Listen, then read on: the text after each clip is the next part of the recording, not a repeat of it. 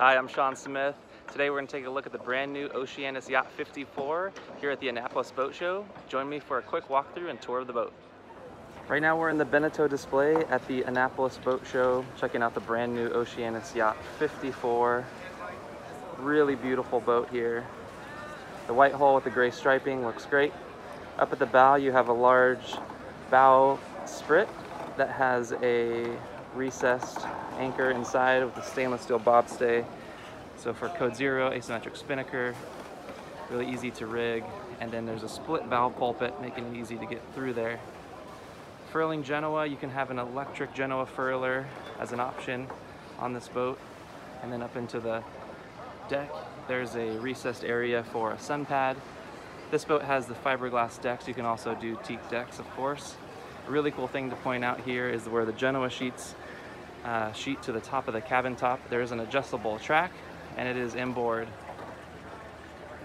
for good sheeting angle. And then also when you're walking forward, makes a really clean path walking forward.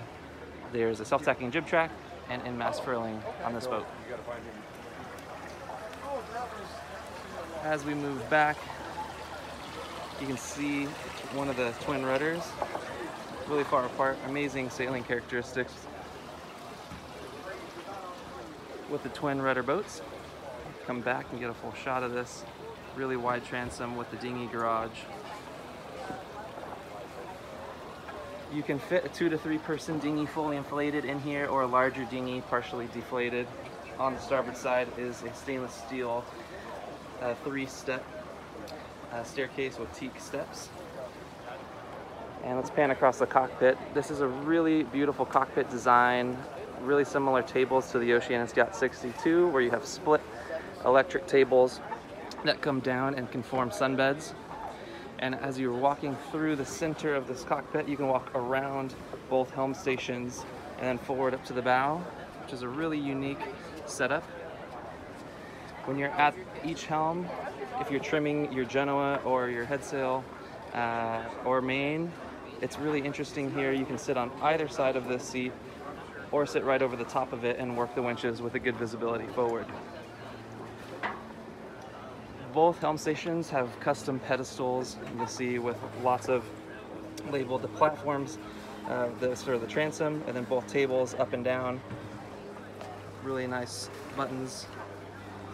And then also large B&G chart plotter on both sides. The port side has the autopilot and a compass.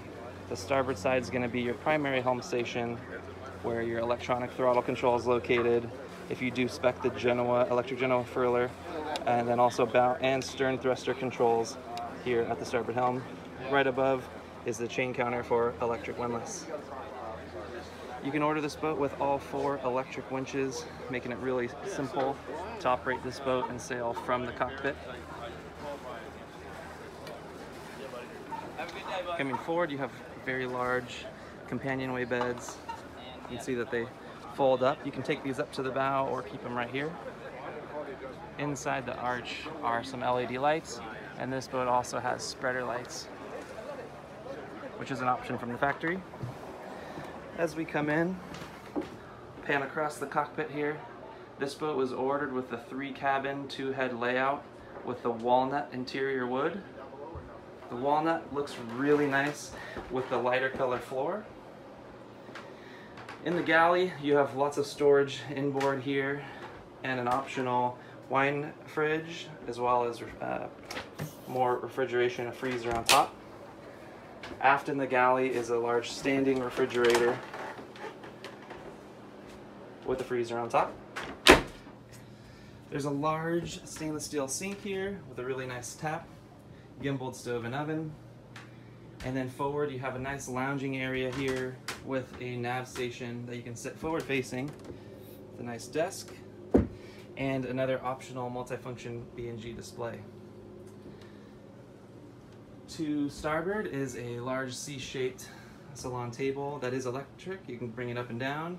And aft is a TV that pops up out of this compartment by the press of that switch. But quickly we'll look in and see the AC/DC panel here, which is really nicely hidden away with your Fusion stereo in there. And then I love this little hidden cabinet, which shows the battery breakers Really beautifully done. Coming up into the forward cabin, this is the master with a really beautiful centerline berth. Lots of recessed LED lighting, big windows, charging stations on both sides. There's an AC plug, but also DC USB plug, so you can charge your devices straight from the batteries. There's room for a TV to be put in here, and then also touchscreen air conditioning control. The fit and finish here is really, really nice with these pulls, and then when you open up your hanging locker, an LED light kicks on automatically. Another thing to note are these handles are magnetic, so when you go to push the door shut, it's going to automatically engage. Really nice touch. This is the separate shower stall, which is finished with some really nice teak wood. Really spacious. And then over to the other side is your master head, which is salt or fresh water. You can use either. And this is a really nice storage, like an armoire. You have plenty of shelving and multiple drawers below. Real quick, we'll take a look at really beautiful companionway steps with LED lights and into this starboard aft cabin, which is really spacious. Some big windows for lots of light to come in and opening ports, which also comes into its own private ensuite head, a large sink, and a separate shower. Port side aft cabin, also very spacious, big hanging locker, lots of natural light and ventilation. Underneath the companionway steps, which lift up really simply, is the Yanmar diesel engine, which you can have optional 110 horsepower shaft drive or Yanmar 80 horsepower sail drive. Thank you for joining me on this quick tour of the brand new Beneteau Oceanis Yacht 54. Feel free to reach out for more information. I look forward to talking to you soon.